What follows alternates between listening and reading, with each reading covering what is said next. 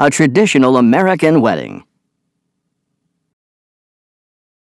Many young couples consider their wedding to be one of the most important days of their life. They save for it and often spend a year planning for it, finding a place, selecting a menu and cake, buying a wedding dress, ordering invitations and sending them to friends and relatives, selecting musicians, and much more. The bride chooses her maid of honor and bridesmaids, and the groom chooses his best man and groomsmen. The bride and groom want to make this day special for themselves and for their guests. When the day arrives, the groom doesn't usually see the bride before the wedding. It is considered bad luck for him to see her ahead of time. The guests wait with excitement to see her too. When the wedding begins, the groom and groomsmen enter first. Then the bridesmaids enter. When the bride finally enters in her white dress, everyone turns around to look at her. Sometimes guests stand up when the bride enters. Often the bride's father or both of her parents walk her down the aisle to the groom's side. During the ceremony, the bride and groom take vows. They promise to love and respect each other for the rest of their lives.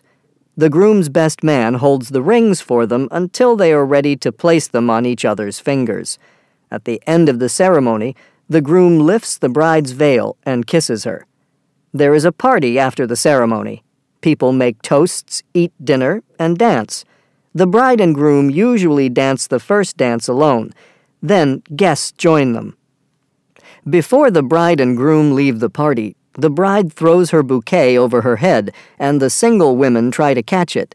It is believed that the woman who catches it will be the next one to get married. The newlyweds usually take a trip, called a honeymoon, immediately after the wedding.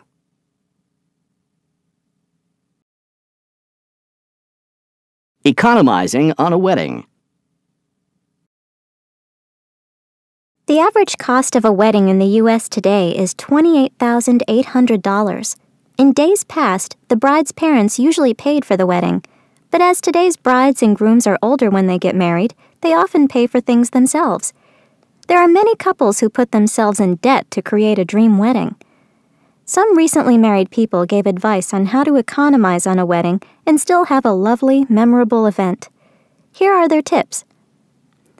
I always pictured myself in a beautiful white dress, but when I went shopping and saw that most dresses are at least $1,000, I decided to look for a second-hand dress.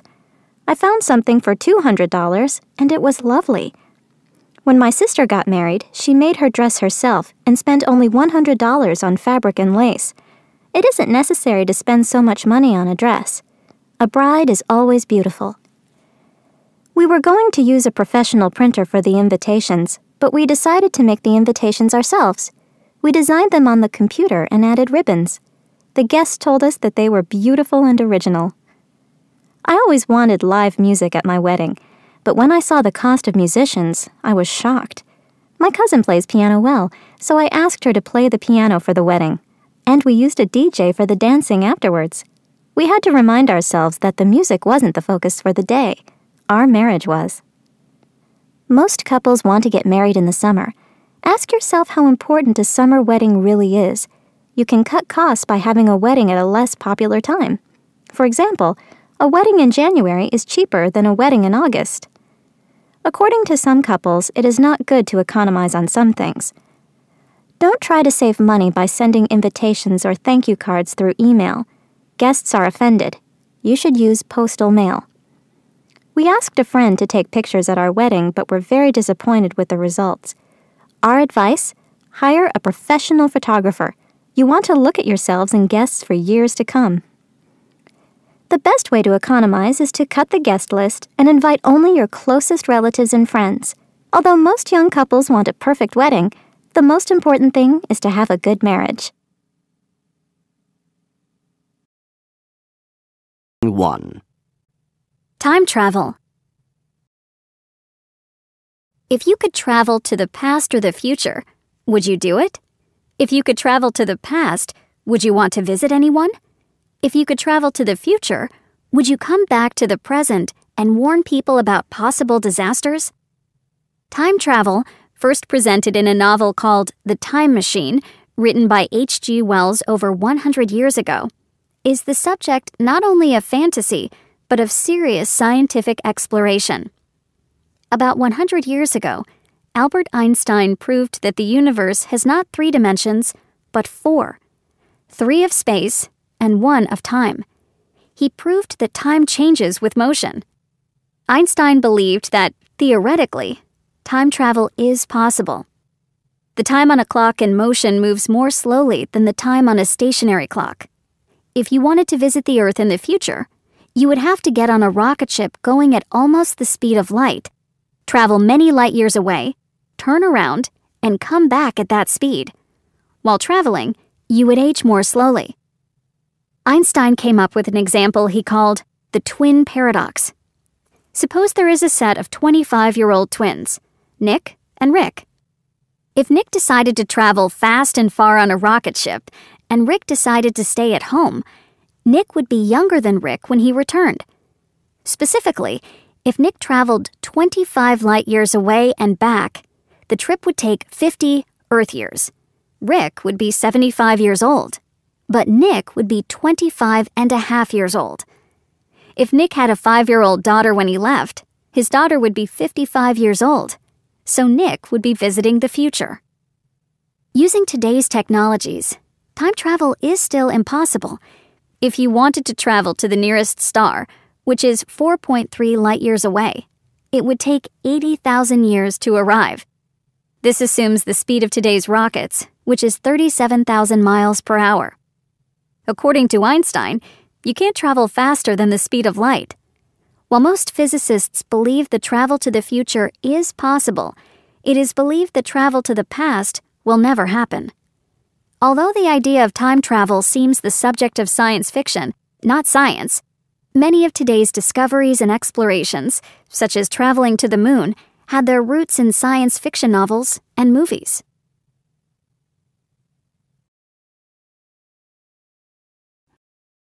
Reading 2. Exploring Mars. Mars, our closest planetary neighbor, has always fascinated people on Earth. If you watch a lot of science fiction movies, you see people from Earth meeting strange-looking Martians. But of course, this is just fantasy. In 2004, Spirit rover landed on Mars to study the climate and geology of the planet and to prepare for human exploration. In 2012, Curiosity rover landed on Mars. Its mission is to find out if there was ever life on that planet. One of the jobs of Curiosity is to figure out where a future mission should look for life.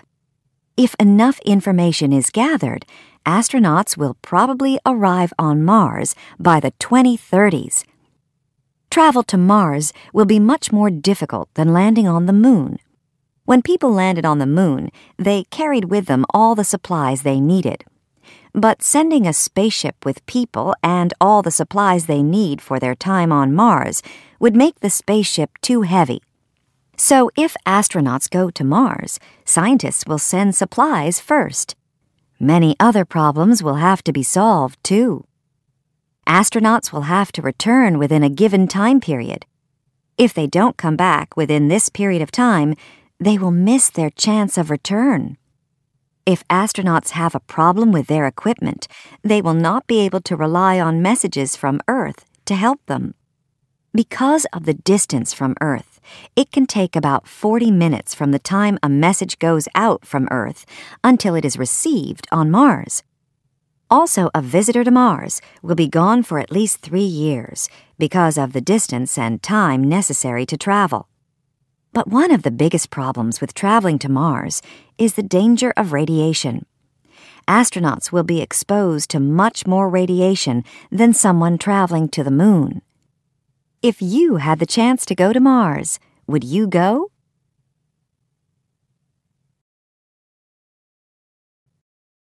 Reading 3. Life 100 years ago. Most of us are amazed by the rapid pace of technology at the beginning of the 21st century.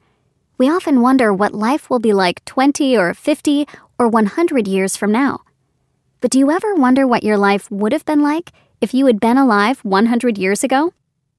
If you had lived around 1900 in the United States, you probably wouldn't have graduated from high school.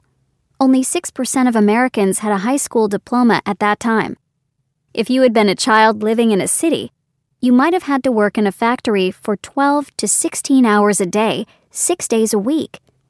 In 1900, 6% of American workers were between the ages of 10 and 15. If you had worked at a manufacturing job, you would have had to work about 53 hours a week, and you would have earned about 20 cents an hour. This is equivalent to about $5 an hour today. Many of you would have worked on farms. 38% of laborers were farm workers. If you had been a woman in 1900, you probably wouldn't have been part of the labor force. Only 19% of women worked outside the home. If you had gone to a doctor, he probably would not have had a college education, and he wouldn't have had practical training before becoming a doctor. At that time, medical students learned only from textbooks.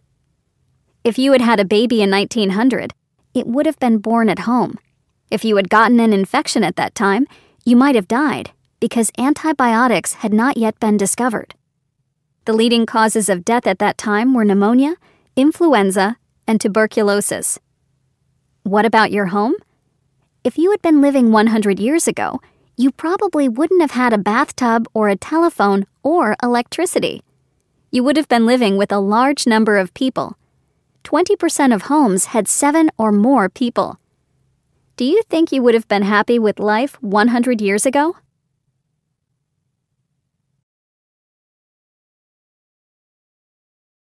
Finding a job. Finding a job in the United States takes specific skills. The following advice will help you find a job. Write a good resume. Describe your accomplishments. Avoid including unnecessary information. Your resume should be 1 page if possible. Find out about available jobs. One way is by looking in the newspaper or on the internet. Another way is by networking. Networking means exchanging information with anyone you know, family, friends, neighbors, classmates, former co-workers, professional groups, who might know of a job. These people might also be able to give you insider information about a company, such as who is in charge and what it is like to work at their company. According to an article in the Wall Street Journal, 94% of people who succeed in finding a job say that networking was a big help. Practice the interview. The more prepared you are, the more relaxed you will feel. If you are worried about saying or doing the wrong thing, practice will help. Learn something about the company. You can find information by going to the company's website. Getting information takes time, but it pays off. You can get help in these skills, writing a resume, networking, preparing for an interview, researching a company, by seeing a career counselor. Most high schools and colleges have one who can help you get started. Finding a job is one of the most difficult jobs. Some people send out hundreds of resumes and go on dozens of interviews before finding a job. And it isn't something you do just once or twice in your lifetime. For most Americans, changing jobs many times in a lifetime is not uncommon.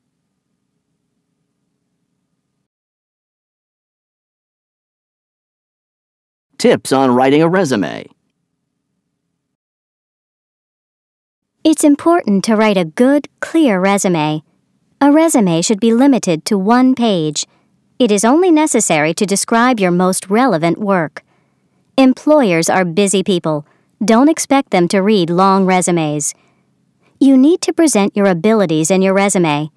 Employers expect you to use action verbs to describe your experience. Don't begin your sentences with I. Use past tense verbs like managed, designed, created, and developed. It is not enough to say you improved something. Be specific. How did you improve it? Before making copies of your resume, it is important to check the grammar and spelling. Employers want to see if you have good communication skills. Ask a friend or teacher to read and give an opinion about your resume. It isn't necessary to include references. If the employer wants you to provide references, he or she will ask you to do so during or after the interview. Don't include personal information such as marital status, age, race, family information, or hobbies. Be honest in your resume. Employers can check your information. No one wants to hire a liar. Reading 1. Andrew Carnegie, philanthropist. Andrew Carnegie was one of the world's richest men. He made a fortune in the oil and steel industries. Did he enjoy his wealth? Of course he did. But there is something he enjoyed even more: giving away his money. Carnegie was born in Scotland in 1835 to a very poor family. When his father lost his job, his mother started to work to support the family. When Andrew was 13 years old, his mother persuaded his father to leave Scotland for the possibilities of America. A year later, Andrew started to work in a factory in Pittsburgh. He met a man who let him and other working boys use his small library. Andrew was eager to read and learn as much as he could. He was intelligent and hardworking, and it didn't take him long to become rich. As Carnegie's fortunes grew, he started to give his money away. One of his biggest desires was to build free public libraries. He wanted everyone to have access to libraries and education. He believed that education was the key to a successful life. In 1881, there were only a few public libraries. Carnegie started to build free libraries so that everyone would have access to knowledge. Over the doors of the Carnegie Library of Pittsburgh, carved in stone, are the words, "Free to the People." By the time Carnegie died in 1919, there were more than 2,500 public libraries in the English-speaking world. But building libraries was not his only contribution. In his book, The Gospel of Wealth, he tried to persuade other wealthy people to give away their money. These are some of the ideas he wrote about in his book. To give away money is the best thing rich people can do. It is the moral obligation of the wealthy to help others. It is important for a rich person to set an example for others. It is not good to have money if your spirit is poor. It is a disgrace to die rich. By the time he died, Carnegie had given away more than $350 million.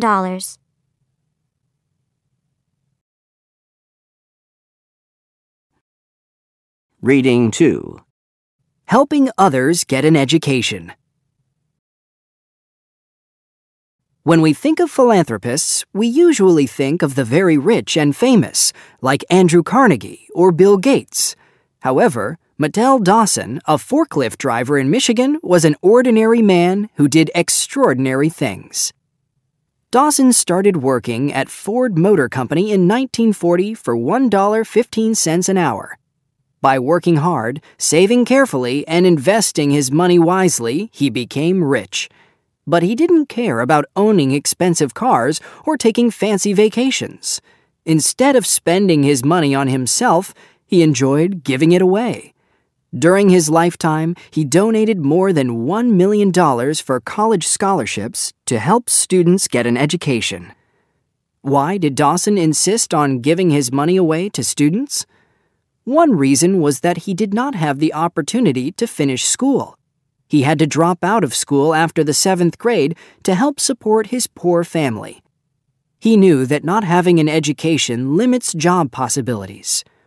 Also, he learned about giving from his parents.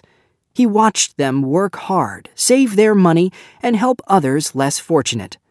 His mother made Dawson promise to always give something back. He was grateful to his parents for teaching him the importance of helping others. When he became rich, he didn't change his lifestyle. He continued driving his old car and living in a one-bedroom apartment. And he didn't stop working until shortly before he died at the age of 81. When asked why he worked long past the time when most people retire, he replied, "It keeps me going, knowing I'm helping somebody." Ellis Island. For many years, Ellis Island, an island in New York Harbor, was the main door through which millions of immigrants entered the United States. From the time it opened in 1892 until the time it closed in 1924, the U.S. Bureau of Immigration used Ellis Island to receive and process new arrivals. During this time, 12 million foreigners passed through this door with the hope of becoming Americans. They came from Italy, Poland, Russia, Germany, China, and many other countries. Sometimes more than 10,000 people passed through the registry room in one 24-hour period. New arrivals often waited for many hours while inspectors checked to see if they met legal and medical standards. Most did not speak English, and they were tired, hungry, and confused. 2%, 250,000 people, did not meet the requirements to enter the U.S. and had to return to their countries. After Congress passed an immigration law that limited the number and nationality of new immigrants, immigration slowed down, and Ellis Island was closed as an immigration processing center. It remained abandoned until 1965, when President Lyndon Johnson decided to restore it as a monument. Restoration of Ellis Island was finished by 1990. Now visitors to this monument can see the building as it looked from 1918 to 1920. In addition, they can see the Wall of Honor with the names of many of those who passed through on their way to becoming American citizens.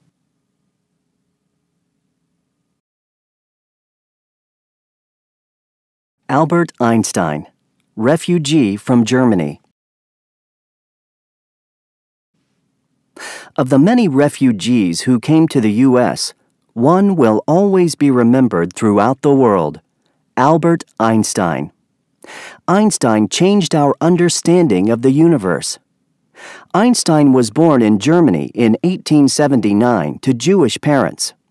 When he graduated from college in Switzerland in 1900, he was planning to become a teacher of physics and math, but could not find a job in those fields.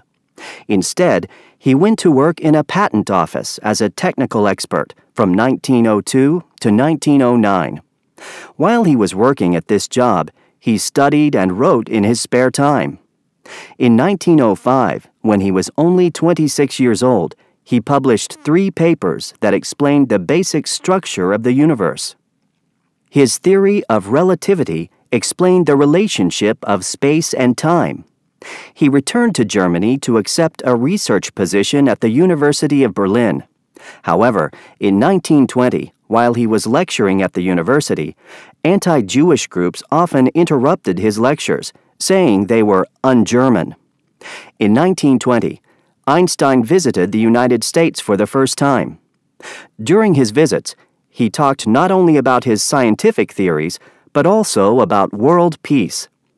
While he was visiting the U.S. again in 1933, the Nazis came to power in Germany. They took his property, burned his books, and removed him from his university job. In 1933, Einstein helped establish the International Rescue Committee to assist anti-Nazi opponents of Hitler.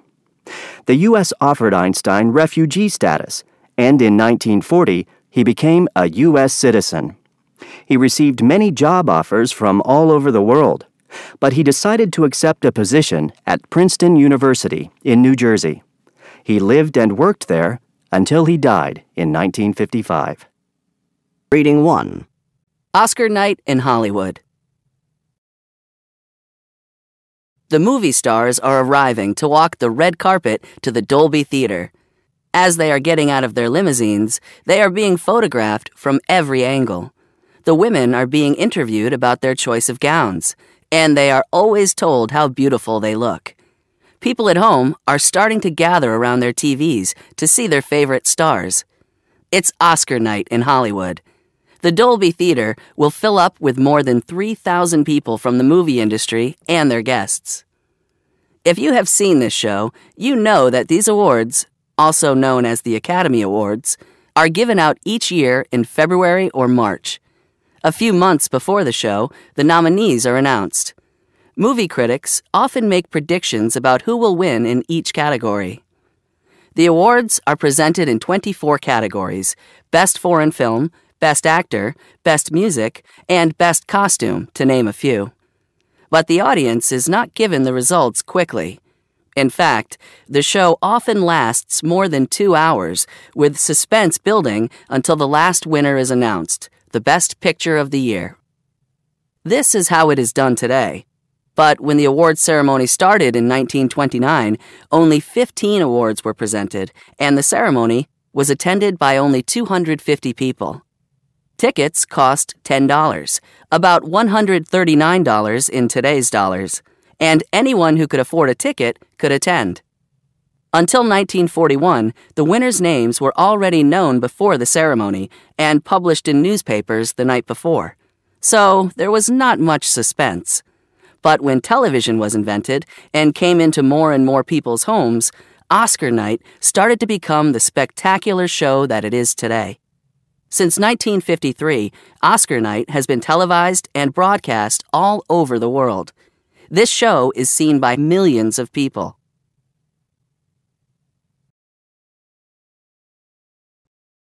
Reading 2. Charlie Chaplin. You have seen many movies and animations with the most advanced technology, and you can probably recognize many of today's popular actresses and actors. But have you ever heard of Charlie Chaplin?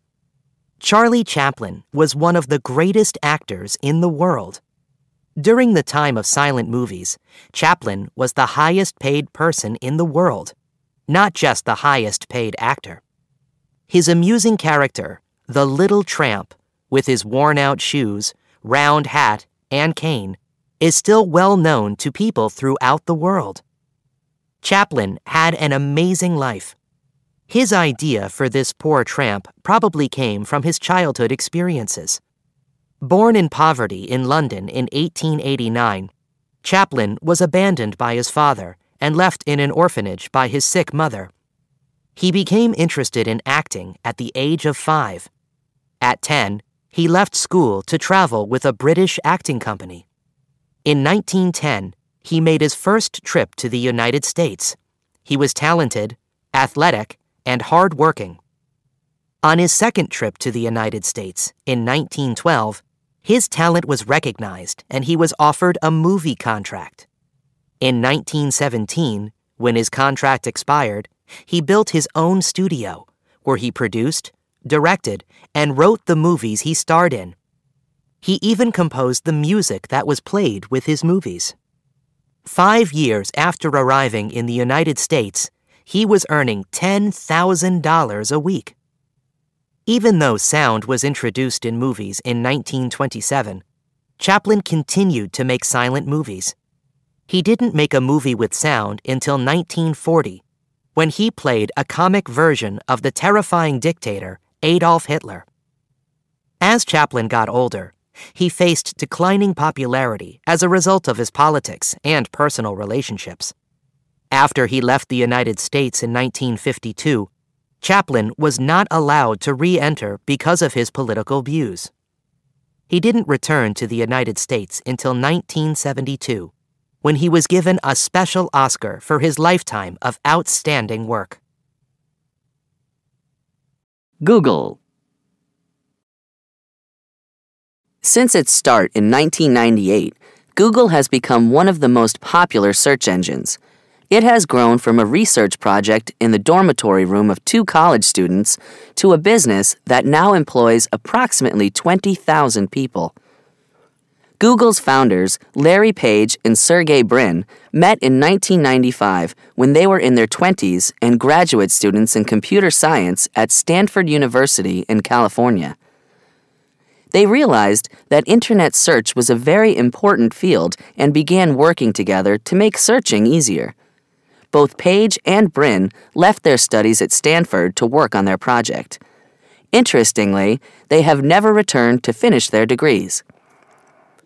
Brin was born in Russia, but he has lived in the U.S. since he was 5 years old. His father was a mathematician in Russia. Page, whose parents were computer experts, has been interested in computers since he was 6 years old. When Google started in 1998, it did 10,000 searches a day. Today, it does 235 million searches a day in 40 languages. It indexes 1 trillion web pages. How is Google different from other search engines? Have you ever noticed how many ads and banners there are on other search engines? News, sports scores, stock prices, links for shopping, mortgage rates, and more fill other search engines. Brin and Page wanted a clean homepage. They believed that people come to the internet to search for specific information, not to be hit with a lot of unwanted data. The success of Google over its rivals has proved that this is true. Over the years, Google has added new features to its website, Google Images, where you can type in a word and get thousands of pictures, Google News, which takes you to today's news, Google Maps, and more. But one thing hasn't changed: the clean opening page that Google offers its users. In 2009, Forbes.com listed Page and Brin as having net worths of $12 billion each at 36 and 35 years old.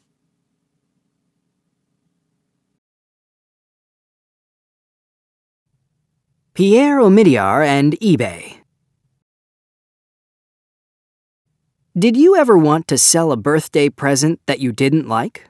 Or an old toy that is taking up space in your closet? In the old days, buyers and sellers were limited to newspapers, garage sales, and flea markets in the area where they lived. But in the early 1990s, when people started to use the internet, Pierre Omidyar had an idea. Omidyar, who was working as a computer programmer, realized that sellers no longer had to be limited to finding buyers who lived in their local area. He came up with the idea of eBay, which he started as a hobby. He didn't charge money at first because he wasn't sure eBay would work. Buying online requires you to trust sellers whom you've never met. But people liked eBay. Soon there was so much activity on eBay that his internet service provider upgraded his site to a business account, which was no longer free. So Omidyar started to charge the sellers a small fee for each sale. Before long, this hobby grew into a big business. By 1998, eBay had become so big that Omidyar needed a business expert. He brought in Meg Whitman, whose knowledge of business helped make eBay a success. She changed eBay from a company that sold used things in several categories to a large marketplace of 78 million items, both new and used, in 50,000 categories. Many companies that start out well on the internet later fail. When Whitman left the company, it started to decline. In 2008, John Donahue was brought in as the new CEO. He fired many people who had been working there for years. He understood that smartphones and tablets were changing the way that people shopped. People no longer had to shop from their home computers. He created an eBay app so that people could shop 24/7 and could pay with one click. eBay, which was about to follow other internet businesses into decline, was brought back to life. By the time Omidyar was 31, he was worth more than $7 billion. The money that he has earned is much more than he needs. He and his wife signed a promise, the Giving Pledge, to give away the majority of their wealth during their lifetime to help others. Reading 1. Travel by Land, the Lewis and Clark Expedition. Imagine a time when most people in the eastern part of the United States had no idea what was on the other side of the Mississippi River. That was the case at the beginning of the 19th century, when Thomas Jefferson was the third president of the United States. The nation was only 18 years old then and had about 5 million people. They were living between the Atlantic Ocean and the Mississippi River. President Jefferson wanted control over the Indian tribes who were living throughout the continent. In addition, he wanted to find a land passage to the Pacific Ocean. He was hoping to create a country that went from sea to sea. Meriwether Lewis was working as an aide to the president. Jefferson appointed Lewis and his friend William Clark to lead a dangerous 33-man expedition to the Northwest through rivers and over the Rocky Mountains. The expedition left St. Louis in May 1804. As the men were going down the Missouri River, Clark stayed on the boat and drew maps and planned the course. Lewis often stayed on land to study animals and plants. While they were crossing the continent, they met some Indian tribes who were helpful, but they also met some who were hostile. By the time the expedition reached North Dakota, winter was fast approaching. They needed to wait until spring to cross the Rocky Mountains. As they were waiting out the winter, they met a Shoshone woman, Sacagawea, and her Canadian husband. With their help, the expedition started the most dangerous part of the journey, crossing the Rocky Mountains. They were going to need horses. Sacagawea helped them get horses from her tribe. While they were traveling, they faced many hardships: hunger, danger from bears, bad weather, and uncertainty about their future. Several times while they were sleeping, their horses were stolen. They had no communication with anyone back east. No one even knew if they were still alive. In November 1805, tired but successful, they finally made it to the Pacific. When they returned to St. Louis almost 2.5 years later, the people of St. Louis were waiting to greet them. They were heroes.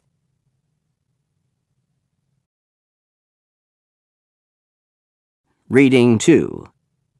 Travel by Sea, the first and last voyage of the Titanic. The year was 1912. The railroad across the United States had already been built. The Wright brothers had already made their first successful flight. Henry Ford had already produced his first car. The Titanic, the ship of dreams, had just been built and was ready to make its first voyage from England to America with over 2,000 people aboard. The Titanic was the most magnificent ship that had ever been built. It had luxuries that ships had never had before: electric light, elevators, a swimming pool, libraries, and more. It was built to give its first-class passengers all the comforts of the best hotels. Some of the wealthiest people in the world were on the Titanic, but not everyone on the Titanic was rich. Most of the passengers in third class were immigrants who had left behind a complete way of life and were going to America with hopes of a better future. The Titanic began its voyage on April 10th. The previous winter had been unusually mild, and by spring, large blocks of ice had broken away from the Arctic region. The captain had been receiving warnings about ice, but he was not very worried. He did not realize how much danger the ship was in. On April 14th, at 11:40 p.m., an iceberg was spotted right ahead. The captain tried to reverse the direction of his ship, but he couldn't because it had been traveling too fast. It hit the iceberg and started to sink. The Titanic had originally had 32 lifeboats, but 12 of them had been removed before sailing to make the ship look more elegant. There were only enough lifeboats for about half of the people aboard. While the ship was sinking, passengers were being put on lifeboats. Women and children before men. First-class passengers boarded the lifeboats before second- and third-class passengers. By the time the third-class passengers came up from their cabins, most of the lifeboats had already left. Some of them half empty. Within 2 hours and 45 minutes, the ship had gone completely down. Cold and afraid, people in the lifeboats had been waiting all night, not knowing if they would be saved or if their loved ones were dead or alive. In the early morning, the Carpathia, a ship that responded to the Titanic's call for help, arrived to rescue the survivors. Only 1/3 of the passengers survived. An apartment lease. When people rent an apartment, they often have to sign a lease. A lease is an agreement between the owner, landlord, and the renter, tenant. A lease states the period of time for the rental, the amount of the rent, and the rules the renter must follow. Some leases contain the following rules. Renters must not have a waterbed. Renters must not have a pet. Renters must not change the locks without the owner's permission. Renters must pay a security deposit. Many owners ask the renters to pay a security deposit in case there are damages. When the renters move out, the owners are supposed to return the deposit plus interest if the apartment is in good condition. If there is damage, the owners can use part or all of the money to repair the damage. However, they may not keep the renter's money for normal wear and tear, the normal use of the apartment. Renters do not have to agree to all the terms of the lease. They can ask for changes before they sign. A pet owner, for example, can ask for permission to have a pet by offering to pay a higher security deposit. There are laws that protect renters. For example, owners must provide heat during the winter months. In most cities, they must put a smoke detector in each apartment and in the halls. In addition, owners can't refuse to rent to a person because of sex, race, religion, nationality, or disability. When the lease is up for renewal, owners can offer the renters a new lease, or they can ask the renters to leave. The owners are supposed to notify the renters, usually at least 30 days in advance, if they want the renters to leave.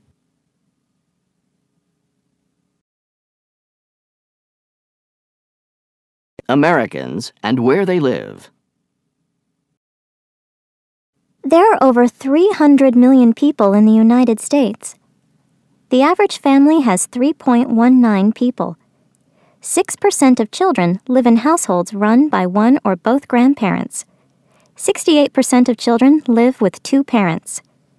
16% of males 25 to 34 live at home with one or both parents. 9% of females 25 to 34 live at home with one or both parents. 27% of Americans live alone. Compare this figure to the percentage in 1940, 8%. 39% of households have a dog. 31% of households have a cat. Homes. 67% of American families own their homes. 25% of homeowners are over 65 years old. The price of homes depends on the city where you live. Some cities, such as San Francisco, Boston, San Diego, Honolulu, and New York, have very expensive homes. The average American moves a lot. In a 5-year period, 46% of Americans change their address. Renters move more than owners. Young people move more than older people. 1. Lincoln and the Gettysburg Address. From the time of the first English colonies in America, Africans were brought to America as slaves. Most of them were taken to the South, where they worked on farms in the production of sugar, cotton, and other crops. White farmers in the South couldn't have been prosperous without slaves, but many Northerners were against slavery. One of those was Abraham Lincoln, the president who finally brought an end to slavery in the United States. Today, many people consider Abraham Lincoln to be one of the greatest presidents of the United States. But before he became president, many had doubts about his abilities. Lincoln's parents were poor and uneducated, and Lincoln had only 18 months of schooling, but he loved to read, and he educated himself. Because Lincoln had so little schooling, journalists thought he must not have been very smart. Much to his opponents' surprise, Lincoln won the presidential election in 1860. At that time, Southern slave owners wanted to continue slavery, but Lincoln wanted to stop the spread of slavery. What followed was the worst internal crisis in American history, the Civil War. Over 500,000 soldiers died in the conflict, the most of any war that the United States fought in. On November 19, 1863, President Lincoln was invited to say a few words at Gettysburg, Pennsylvania, where a terrible battle had taken place. There must have been about 20,000 people there. Edward Everett, the main speaker, spoke first. His speech lasted 2 hours. Lincoln followed Everett with a 2-minute speech. When he finished, everyone was silent. The audience may have been surprised by the brevity of the speech. Some people thought he must not have been finished. Seeing the reaction of the crowd, Lincoln turned to Everett and said he was afraid his speech had been a failure. He said he should have prepared it more carefully. Everett disagreed.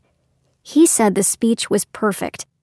He said the president had said more in 2 minutes than he, Everett, had said in 2 hours. This speech, known as the Gettysburg Address, is one of the greatest speeches in American history.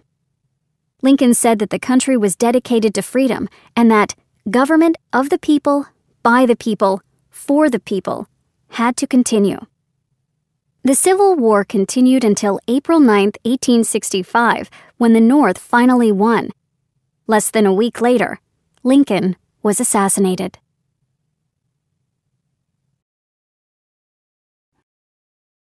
Reading 2. The Cuban Missile Crisis. It was October, and people around the world were terrified.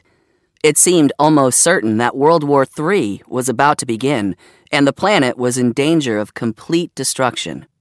The whole planet? Was this a science fiction story? Unfortunately, no. The danger of worldwide destruction was possible, some thought even probable. October 27th is a day I'll never forget. The planet could have been destroyed, said a former CIA agent. He was referring to October 27th, 1962. It could have been the end of the world, but here we are. 40 years later, many of the surviving leaders in this terrifying crisis met to reflect back on the time when their actions could have resulted in the end of the world. Since the 1940s, the United States and the Soviet Union were enemies. The United States discovered that the Soviet Union was beginning to send nuclear missiles to Cuba, which is only about 90 miles from Florida. The American president, John Kennedy, saw this as a direct threat to national security. These weapons could have been used to destroy major cities and military bases in the United States. Spy photos showed that missiles in Cuba could have reached almost every part of the continental United States in a very short time.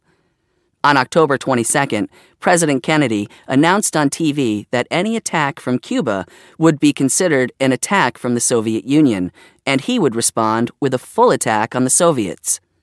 He sent out the U.S. Navy to block Soviet ships from delivering weapons to Cuba. An attack on a U.S. ship could have grown into a full nuclear war. This crisis could have changed the world as we know it. Fortunately, diplomacy won over war. The Soviets agreed to send their missiles back and promised to stop building military bases in Cuba. In exchange, the United States promised to remove its missiles from Turkey. What could have been a tragic event is now only a chapter in history. The Graying of America. The overall population of the U.S. is growing slowly. In the year 2009, the American population was 303 million. By the middle of this century, it is going to be 404 million. Even though this is not a big growth, one group is growing very fast, the elderly, 65 years old and over. By 2030, 20% of the American population will be 65 or over. Today, there are 3 million people 85 or older. In 2050, 28 million will be 85 or older. There are two reasons for this sudden rise in the number of older Americans. First, life expectancy is increasing. In 1900, when the life expectancy was 47, 1 in 25 Americans was elderly. In 2000, with a life expectancy of 79.5 years for women and 74 for men, 1 in 8 was elderly. By 2050, 1 in 5 will be elderly. The second reason for this growth is the aging of the baby boomers. In the 18 years after World War II, from 1946 to 1964, a large number of babies were born, 75 million. The people born during this period, known as the baby boomers, are now middle-aged and will soon be elderly. The average age of the population is increasing as the baby boomers get older and live longer. The median age of Americans in 1970 was 28. In 2000, it was 35.3. By 2050, it will be 41.1.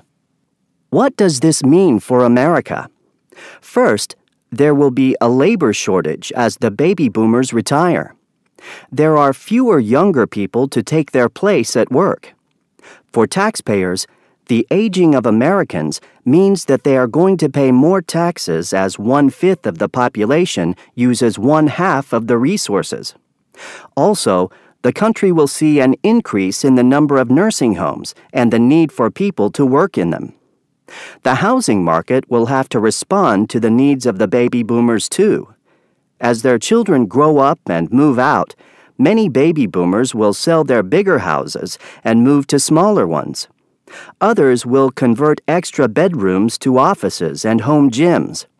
Also, we will see more and more retirement villages for active seniors. Some seniors will move from the suburbs to the city. We live in a suburb of Chicago now, says Paula Hoffman, 52. Because the schools for our teenage children are good. But when they go away to college, we are going to move back into the city. There's much more activity for us there. Susan Brecht, a housing consultant in Philadelphia, Pennsylvania, says, Baby boomers do not view retirement the way their parents and grandparents did. For starters, they're much more active. My 55 is not my mother's 55. Brecht stated. I think there is a change in how different generations respond to the aging process, and that's what we're seeing now and will see in a dramatic way for the next 10 to 20 years. It will be interesting to see how the baby boomers are going to continue to influence the future of America. Kids and money.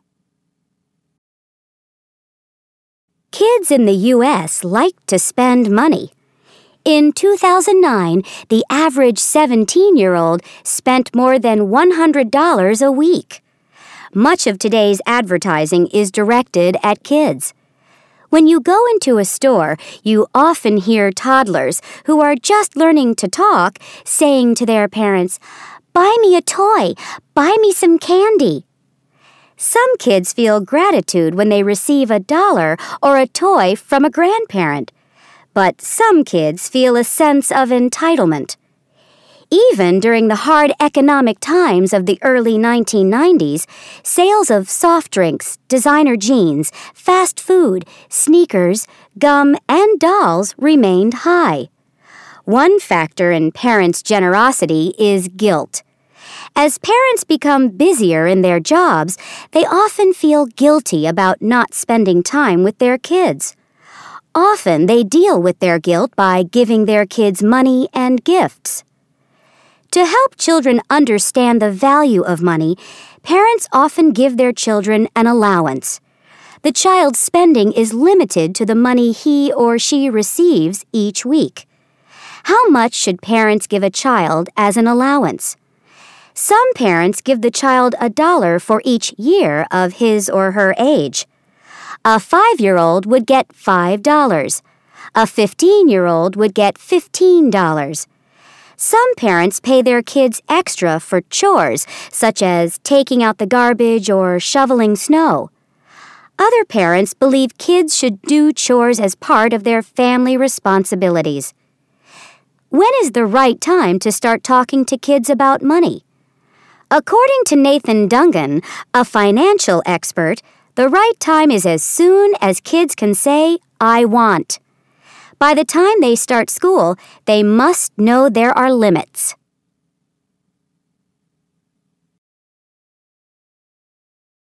The high cost of a college education. I decided not to go to college, Dad. What? Do you know how important a college education is? College is expensive. Besides, if I don't go to college now, I can start making money immediately. As soon as I earn some, I'd like to buy a car. Besides, my friends aren't going to college. I'm not concerned about them. I'm interested in you and your future. I was just reading an article in a magazine about how much more money a college graduate earns than a high school graduate. Here's the article. Look at it. It says, according to U.S. Census Bureau statistics, people with a bachelor's degree earn nearly twice as much as those with only a high school diploma. Over a lifetime, the gap in earning potential between a high school diploma and a BA or higher is more than $1 million. Wow. I never realized that I could earn much more with a college degree than without one. But look here. The article also says, in the 2008-2009 school year, the average tuition at a 4-year private college was $25,143. And at a 4-year public college, it was $6,585. How can you afford to send me to college? I didn't just start to think about your college education today. I started to think about it when you were born. We saved money each month to buy a house, and we bought one. And we saved some each month for your college tuition. That's great, Dad.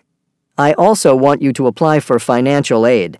There are grants, loans, and scholarships you should also look into. Your grades are good. I think you should apply for a scholarship. I'll need to get an application. I already thought of that. I brought one home today. Let's fill it out together. Dad, if a college degree is so important to you, why didn't you get one? When I was your age, we didn't live in the U.S. We were very poor and had to help our parents. You have a lot of opportunities for grants and scholarships, but we didn't have any when I was young. Thanks for thinking about this from the day I was born. A typical Thanksgiving. Thanksgiving is a very special American holiday. We celebrate it on the fourth Thursday of November. People get together with family and friends. Airports are especially crowded as people travel to be with their families on this day. In fact, there are more travelers on the Sunday after Thanksgiving than any other day in the year. On Thanksgiving, people eat a very big meal.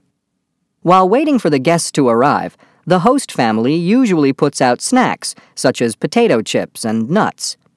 The main part of the meal is turkey. Most people stuff the turkey with a mixture of bread, onions, celery, nuts, and spices. Some people add fruit, such as apples or apricots, to the stuffing. Other parts of the meal include sweet potatoes, mashed potatoes, gravy, cornbread, and cranberry sauce. Then there is dessert. Pumpkin pie with whipped cream is a favorite dessert. The typical Thanksgiving meal contains more than 3,000 calories and is 45% fat. Many people talk about going on a diet the day after Thanksgiving. In addition to eating a big meal, many people relax and watch TV. It is a typical tradition to watch professional football on Thanksgiving Day. The men are especially interested in football. Many cities also have a parade on Thanksgiving morning. New York City has a very big parade. Millions of people go to see the parade.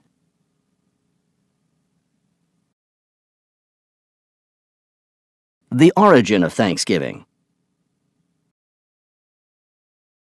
On Thanksgiving, Americans come together to give thanks for all the good things in their lives. Thanksgiving officially began in 1863 when President Lincoln declared that Americans would have a day of thanks. What is the origin of this great day?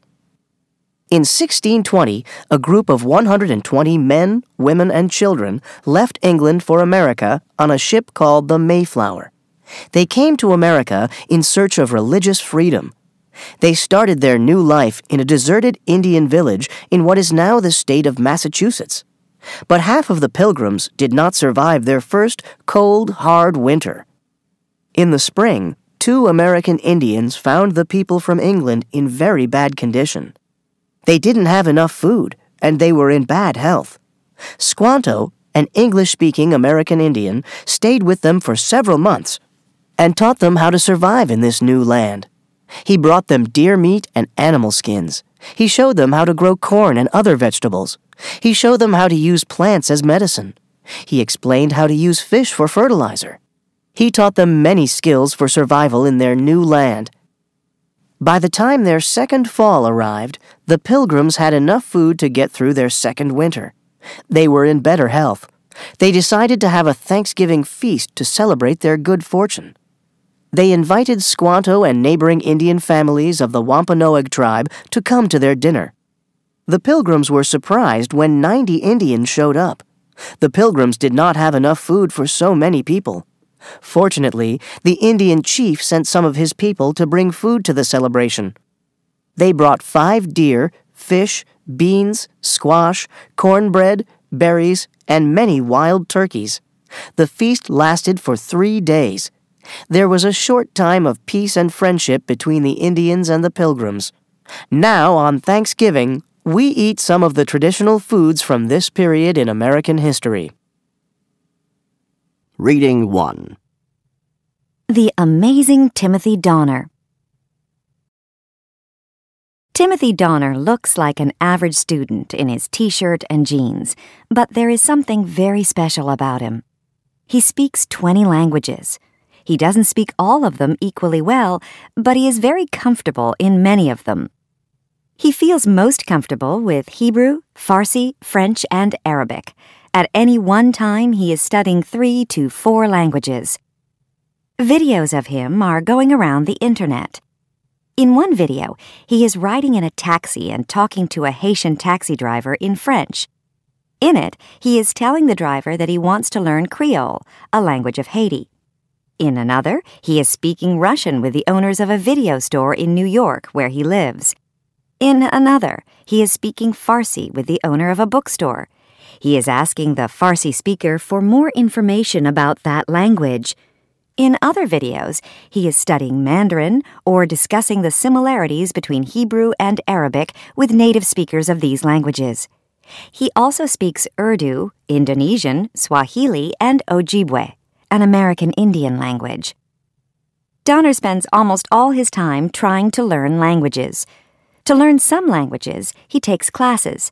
To learn others, he studies on his own. He always looks for opportunities to practice with native speakers. Sometimes he uses video chats to practice with native speakers in other countries. He uses other methods to improve his language ability. He memorizes the lyrics of songs or watches movies in other languages. He really enjoys himself. He thinks that language helps you connect to other people.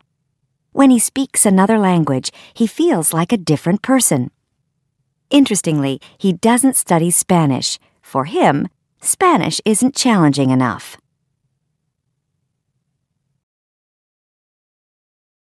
Reading 2. The Enduring Voices Project. You probably know that there are endangered animals and plants. These are living things that are disappearing. Some animals, like dinosaurs, are already extinct, and many more living things are going to become extinct. But do you know that many languages are also disappearing? Every year, several languages go extinct. Today, there are more than 7,000 languages.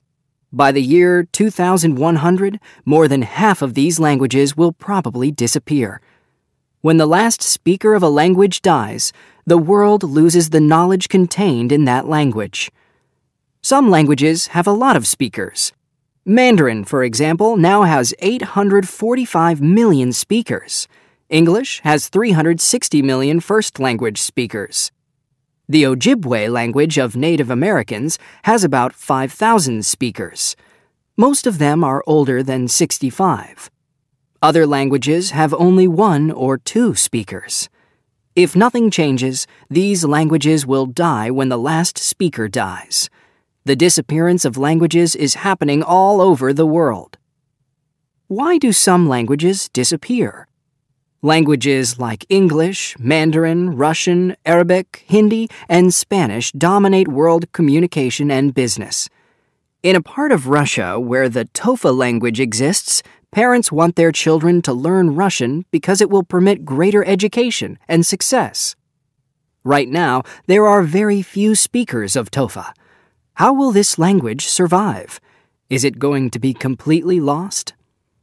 In the project Enduring Voices, linguists visit areas around the world to record native speakers of endangered languages. They are helping many communities preserve their languages online. If you visit the Enduring Voices project online, you will be able to hear the sounds of these endangered languages. Even when the last speaker dies, these languages won't be lost. Why are linguists doing this project? Language tells us a lot about a culture.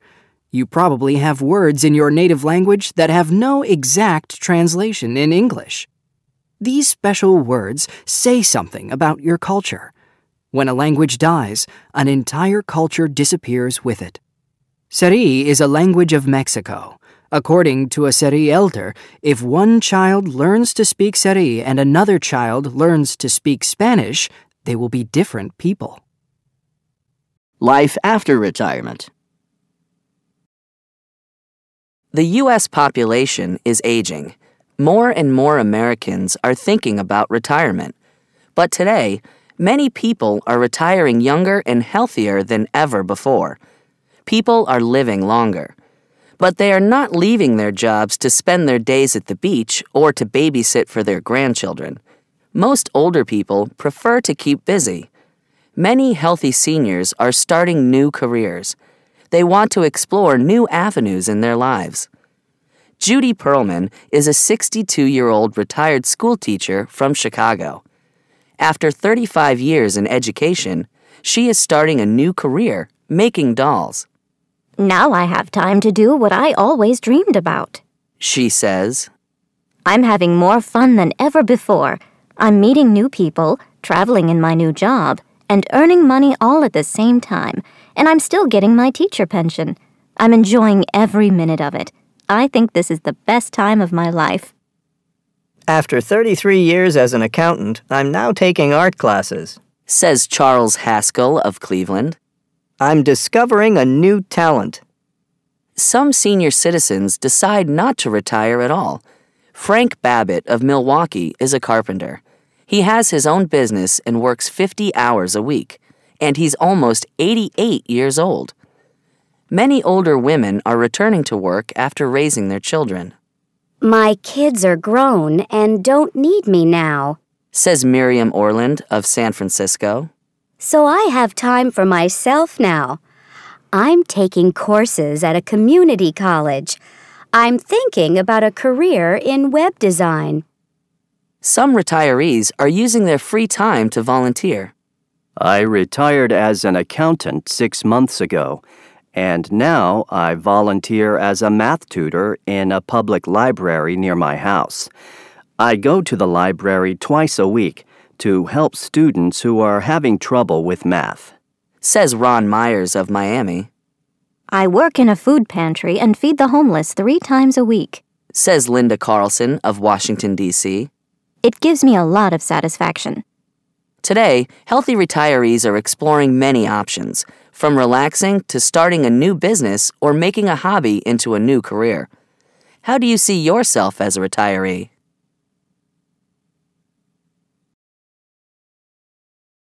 Reading 1. The mystery of risk. Have you ever wondered why some people take extreme risks? Have you ever thought about the dangers of exploring an unknown territory? All exploration involves taking big risks. Some explorers have endured hunger. Others have faced animal attacks or have survived extreme weather. Many explorers have experienced loneliness, and all have experienced uncertainty about the future. You have probably heard of Christopher Columbus. What pushed Columbus to sail across the Atlantic in 1492? And what motivated so many others throughout history to take similar risks? Some of the reasons behind risk-taking are obvious: financial reward, fame, or saving lives. But as the danger increases, the number of people willing to take risks decreases. Only extreme risk-takers remain. These are people willing to put their reputation, money, and even their lives in danger. This is the mystery of risk. What makes some people willing to go on when they could lose so much?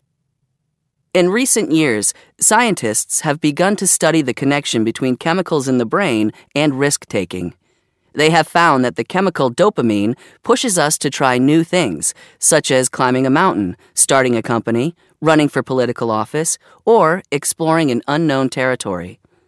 Paul Nicklin, an Arctic explorer, has been a photojournalist since 1995. He specializes in photographing polar regions with the goal of teaching people about the wildlife there. In his explorations, he has come close to dangerous animals, such as 3,000-pound walruses in near-freezing water, and has taken amazing photographs. Nicklin has taken extreme risks to show the world the dangers that animals in these regions face. He has given us an extraordinary look at the polar landscape and wildlife, and has received many awards for his outstanding photography. Scientists believe that our willingness to take risks to explore our planet has always been part of the human experience.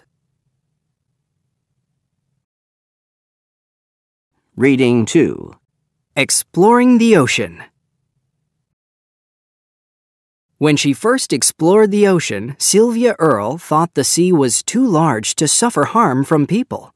But in just a few decades, many marine animal species have disappeared or become scarce. Sylvia Earle is an oceanographer, explorer, author, and lecturer. She has taken many risks to explore the ocean.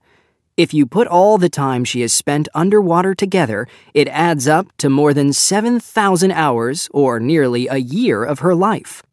So far, she has led over 100 expeditions.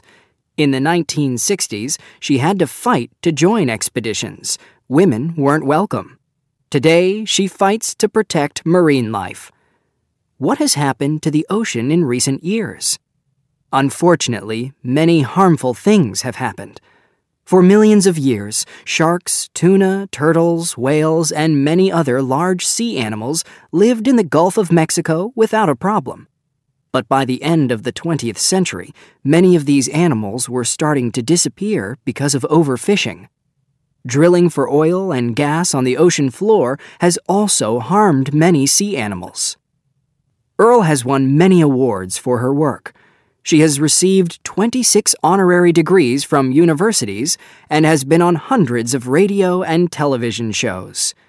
In her effort to protect the ocean, she has lectured in more than 90 countries and has written more than 200 publications. She has even written several children's books.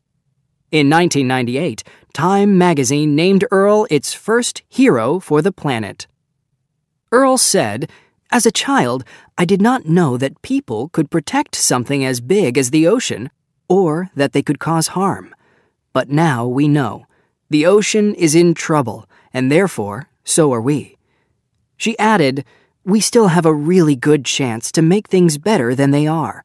They won't get better unless we take the action and inspire others to do the same thing. No one is without power. Everybody has the capacity to do something." Americans and their pets. Most Americans love pets. About 63% of Americans live with one or more animals. About 39% of households have at least one dog. 34% of households own at least one cat. Americans think of their pets as part of the family. Americans spend approximately $5 billion a year on holiday presents for their pets. Almost half of all pet owners talk to their pets on occasion. Many pet owners sleep with their dogs or cats. Many people travel with their pets. It costs between $25 and $150 to fly with a pet. Some hotels allow guests to bring their pets. Americans pay a lot of money to keep pets. They spend about $43.2 billion a year in vet bills. There are schools, toys, hotels, restaurants, clothes, perfumes, and cemeteries for pets. There are magazines for pet owners. There are hundreds of websites for pet owners. Pets are a lot of fun. They are affectionate, too. People who are lonely get a lot of love from their animals. Medical research shows that contact with a dog or a cat can lower a person's blood pressure. Pets need a lot of attention. Before you buy a pet, it is important to answer these questions. Are you patient? Are you home a lot? If you have children, are they responsible? Are pets allowed where you live? Do you have money for medical bills for your pet? Unfortunately, some people don't realize that pets need a lot of care. Some people see a cute puppy or kitten, buy it, and later abandon it because they don't want to take care of it. It is important to understand that a pet is a long-term responsibility.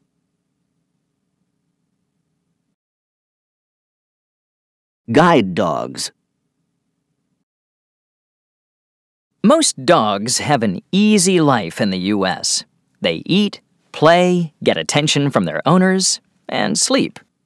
But some dogs work hard. They are called guide dogs. Guide dogs help blind people move from place to place safely. Guide dogs and their owners are a team. Guide dogs don't lead the owners, and their owners don't completely control the guide dogs. They work together. The guide dogs don't know where the owners want to go, so they follow the owner's instructions. The owners can't see the obstacles along the way, so the dogs make decisions for the safety of the owners. Guide dogs stop at all curbs and intersections before crossing a street. They don't see color, so they don't know if the light is red or green. The owners decide if it is time to cross the street by listening to the sound of traffic. The dogs help the owners get on a bus or train. They learn to obey many verbal commands. Most guide dogs are golden retrievers, Labrador retrievers, or German shepherds. These three breeds are very intelligent, obedient, and friendly. A guide dog needs to work without distraction in noisy places, bad weather, crowds of people, and difficult situations. When you see a guide dog, it is important that you recognize that the dog needs to concentrate on its job. Don't pet or talk to the dog. Guiding is very complicated, and it requires a dog's full attention. Guide dog training lasts about 5 months. Only about 72% of dogs that enter the training program graduate. Those that graduate bring their owners valuable help and love.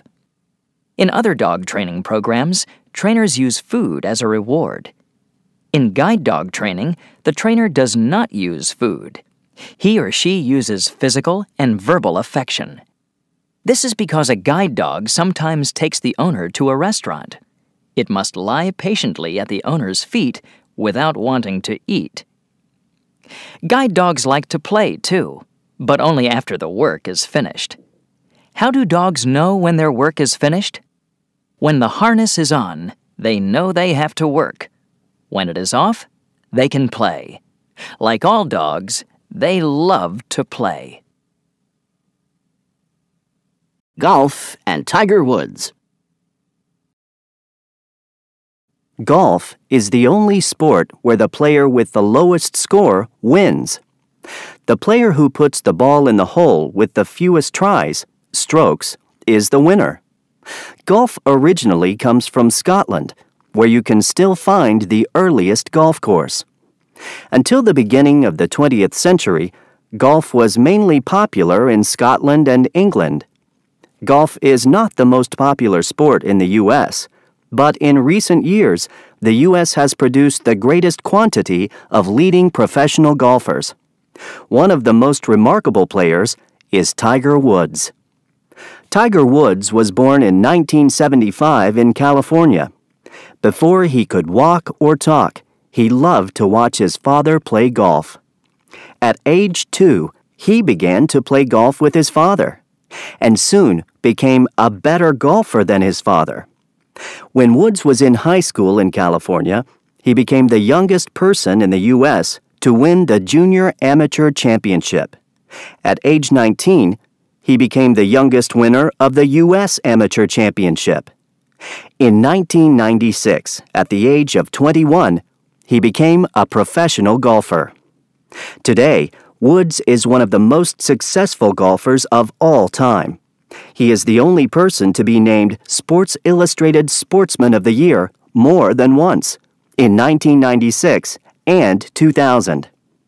In 2007, he was the highest-paid professional athlete, earning approximately $122 million from winnings and endorsements. Woods' father died in 2006. Woods wrote on his website at the time, "My dad was my best friend and greatest role model, and I will miss him."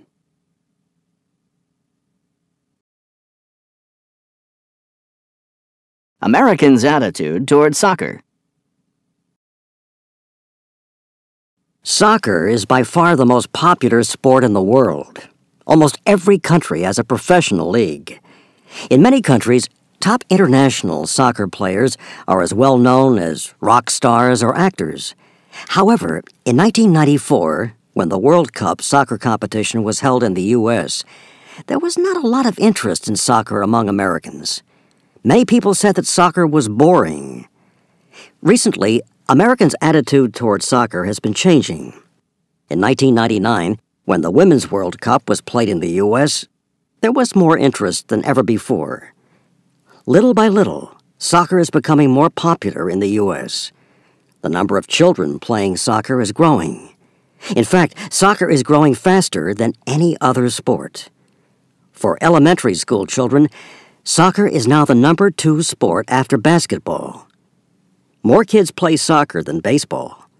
Many coaches believe that soccer is easier to play than baseball or basketball, and that there aren't as many injuries as with sports such as hockey or football. Interest in professional soccer in the U.S. is still much lower than in other countries.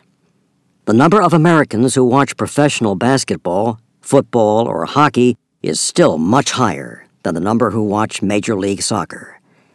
However, the more parents show interest in their children's soccer teams, the more they will become interested in professional soccer.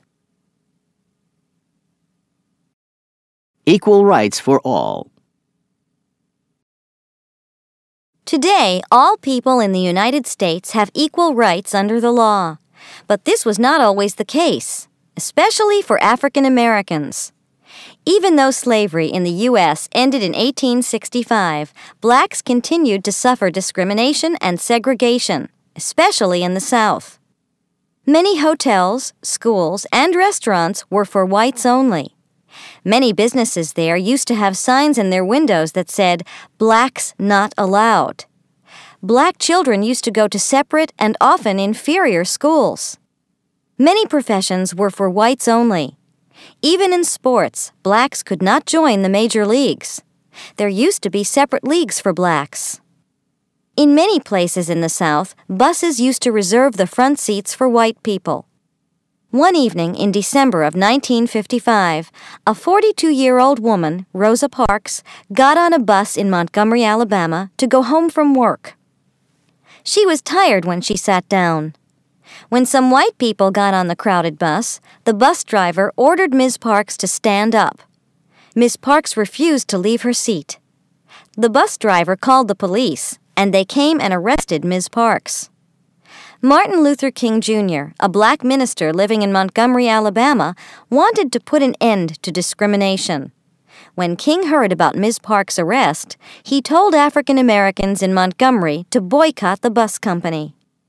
People who used to ride the bus to work decided to walk instead. As a result of the boycott, the Supreme Court outlawed discrimination on public transportation.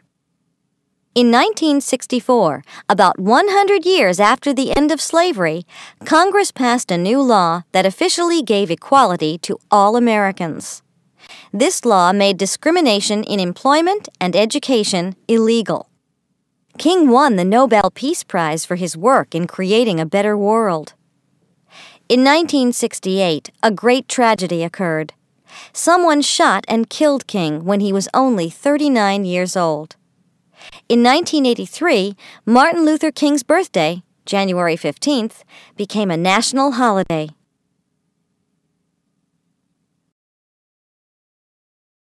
Barack Obama, and Dreams from My Father. On January 20th, 2009, Barack Obama became the first African American president. He was born in Hawaii in 1961, the son of a Kenyan father and an American mother. But Barack didn't know his father as he was growing up. When he was 2 years old, his parents separated and his father went back to Africa. Obama saw his father one more time in his life, when his father visited Hawaii. His father died in a car accident in 1982 when Barack was 21 years old. In 1995, he wrote about his life in Dreams from My Father. He realized that he didn't belong completely to a white world, and he didn't belong completely to a black world. When he was young, he didn't have a clear racial identity. His mother married again, this time to an Indonesian man, and for a while Barack lived with her in Indonesia. But he returned to Hawaii when he was 10 to live with his grandparents. His mother returned too, but she didn't stay for long. She went back to Indonesia, where she stayed for the rest of her life. For many years, he didn't live with his mother. She died in 1995. Barack Obama adored his grandmother, but sadly, she didn't live to see him become president. She died one day before the election. Finding old friends. Americans move numerous times during their lives. As a result, they often lose touch with old friends. Usually, during their 20s and 30s, people are too busy building their careers and starting their families to think much about the past. But as people get older, they often start to wonder about the best friend they had in high school, the soldier with whom they served in the military, the person who lived next door when they were growing up, or their high school sweetheart. Many people want to connect with the past. Before the internet, finding a lost love or an old friend required searching through old phone books and libraries in different cities, hard work, and a lot of luck. It was especially hard to find married women who changed their names. Now, with the internet, old friends can sometimes find each other in seconds. Several websites have emerged to meet people's growing desire to make connections with former classmates. There are websites that list the students in high schools and colleges in the U.S. People who went to high school in the U.S. can list themselves according to the school they attended and the year they graduated. A man might go to these websites looking for the guys he played football with or a long-lost friend, and find the name of a first love whom he hasn't seen in years. One website, Classmates.com, claims that more than 40 million Americans have listed themselves on their site. Married women who have changed their names list themselves by their maiden names so that others can recognize them easily. Another way that people make connections with old classmates is through reunions. Some high school graduating classes meet every 10 years. They usually have dinner, remember the time when they were young, and exchange information about what they are doing today. They sometimes bring their high school yearbooks, which have pictures of the graduates and other school memories. Some classes have their reunions in the schools where they first met. Others have their reunions in a nice restaurant. There are websites that specialize in helping people find their former classmates and plan reunions. In America's highly mobile society, it takes some effort to connect with old friends. Looking back at fond memories, renewing old friendships, making new friends, and even starting a new romance with an old love can be the reward for a little work on the internet.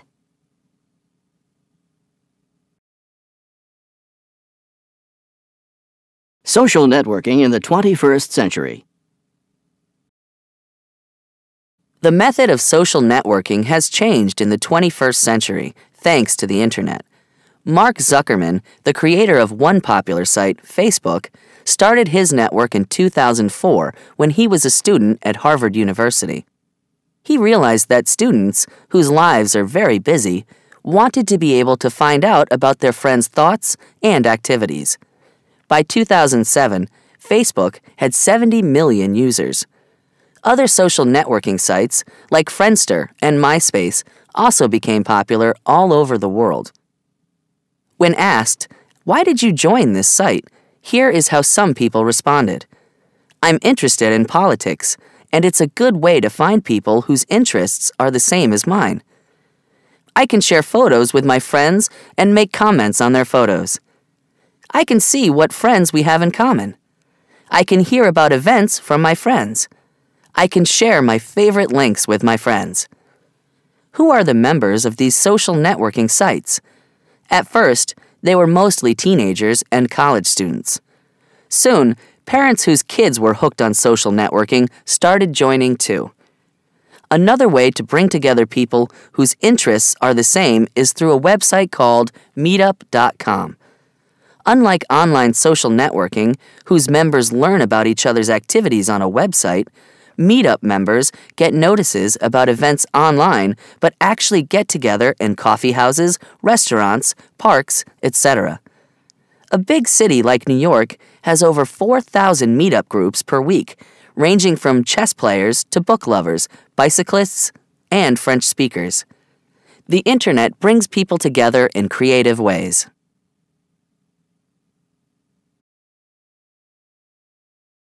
Obesity, a national problem. Everyone knows that it's important to eat well and get enough exercise. We see beautiful, thin fashion models and want to look like them. We see commercials for exercise machines on TV showing fit, thin, smiling people exercising.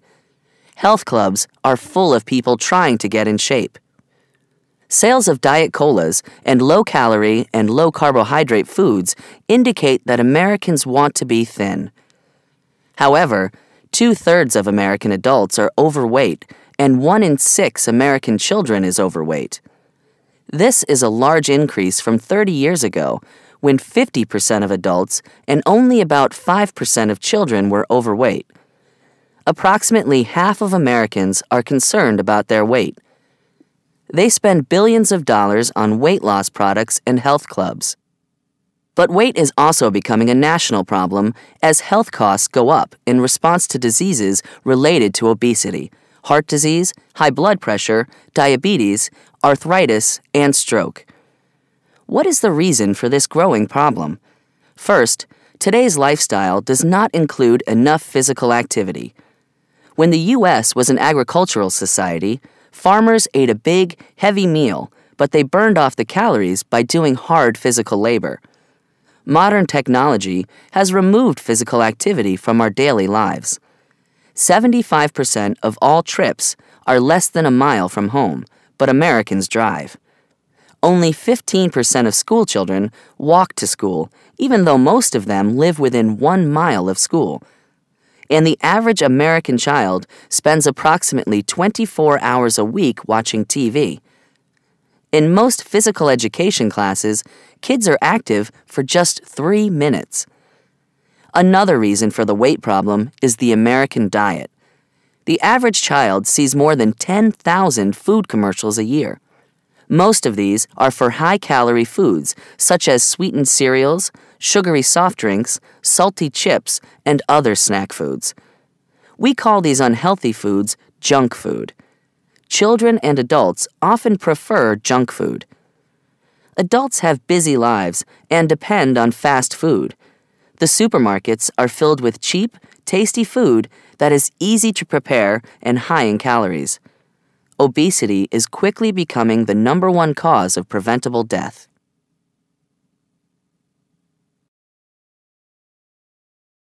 Sleep.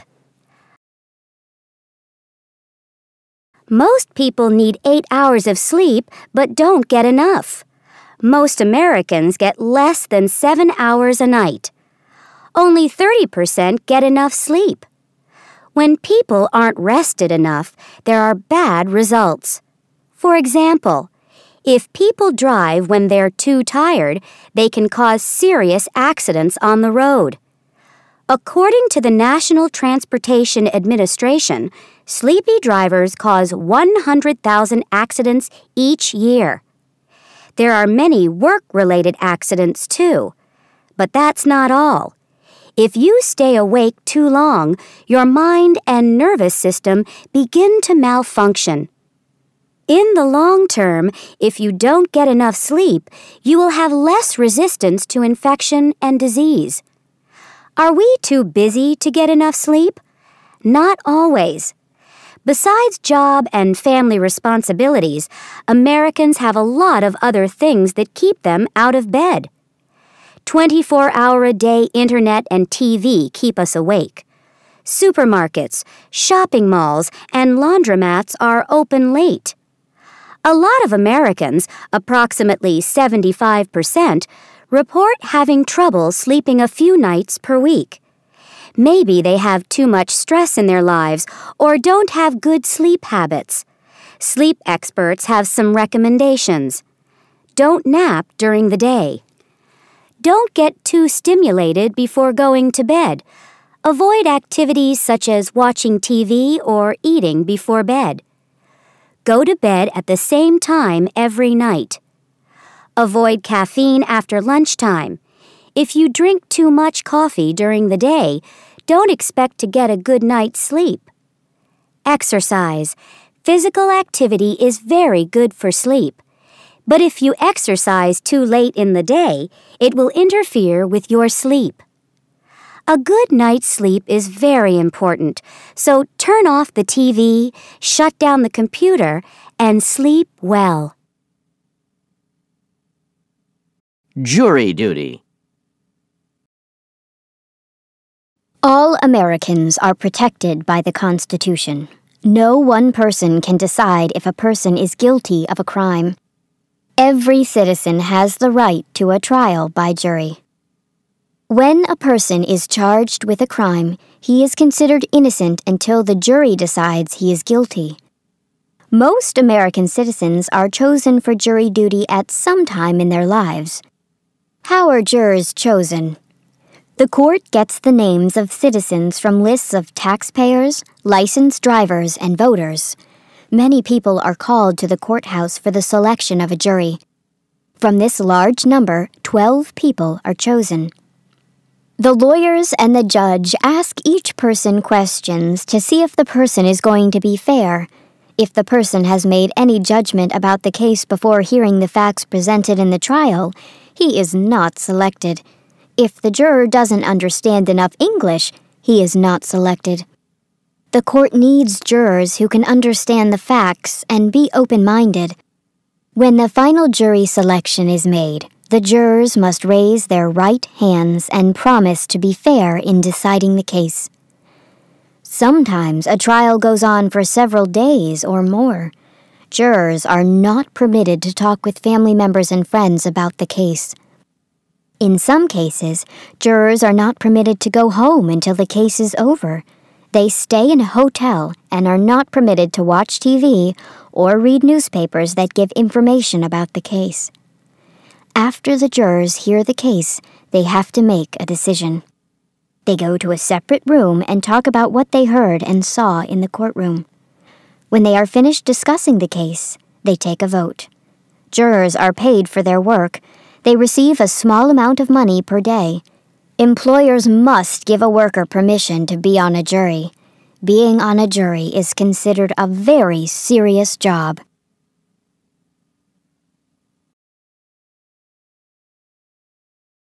Unusual lawsuits.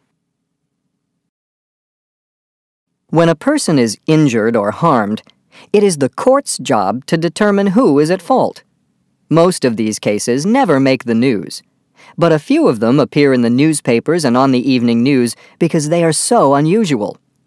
In 1992, a fast food restaurant was sued by a 79-year-old woman in New Mexico who spilled hot coffee on herself while driving. She suffered third-degree burns on her body. At first, the woman asked for $11,000 to cover her medical expenses. When the restaurant refused, the case went to court, and the woman was awarded nearly $3 million. In 2002, a group of teenagers sued several fast food chains for serving food that made them fat. The case was thrown out of court. According to Congressman Rick Keller, Americans have to get away from this new culture where people always try to play the victim and blame others for their problems. Mr. Keller, who is overweight and eats at fast food chains once every 2 weeks, said that suing the food industry is not going to make a single individual any skinnier. It will only make the trial attorney's bank accounts fatter. In June 2004, an Indiana woman sued a cell phone company for causing an auto accident in which she was involved. The court decided that the manufacturer of a cell phone cannot be held responsible for an auto accident involving a driver using its product. In March 2000, a teenage girl in Virginia was struck and killed by a driver conducting business on a cell phone. The girl's family sued the driver's employer for $30 million for wrongful death. They said that it was the company's fault because employees are expected to conduct business while driving. The family lost its case. We are protected by the law, but as individuals, we need to take personal responsibility and not blame others for our mistakes. The court system is designed to protect us. It is up to us to make sure that trials remain serious.